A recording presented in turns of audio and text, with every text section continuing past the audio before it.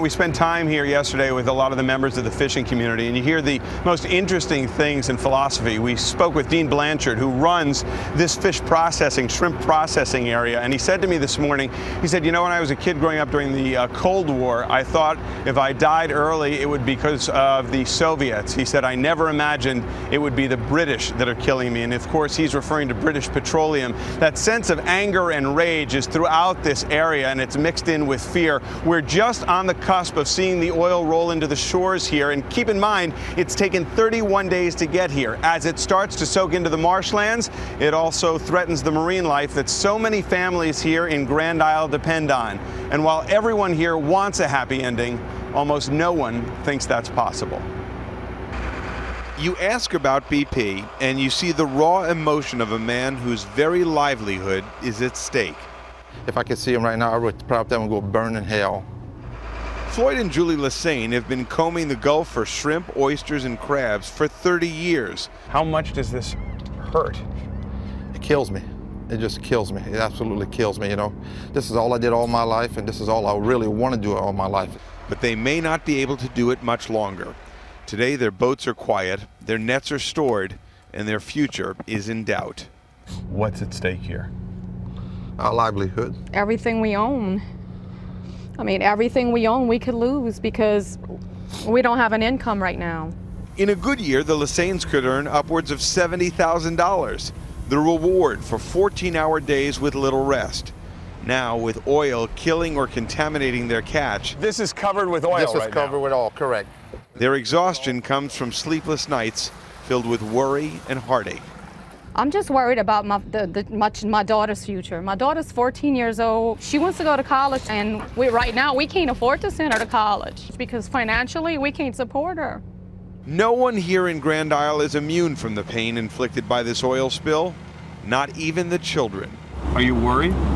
Oh yeah, I mean, my future is here.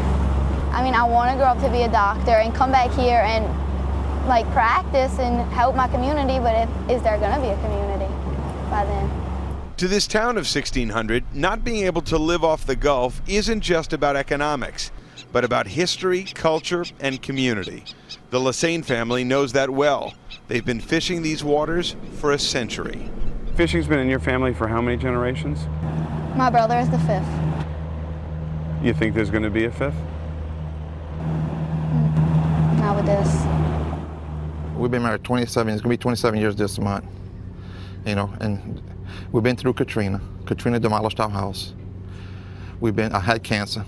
I fought that, I beat that, went through Gustav, beat Gustav, and now we got this. Where are you if this drags out weeks, months? Where's this business? Where's this boat? The boat's gonna stay tied up at the dock because I can't do nothing with it, you know. Can't go to work.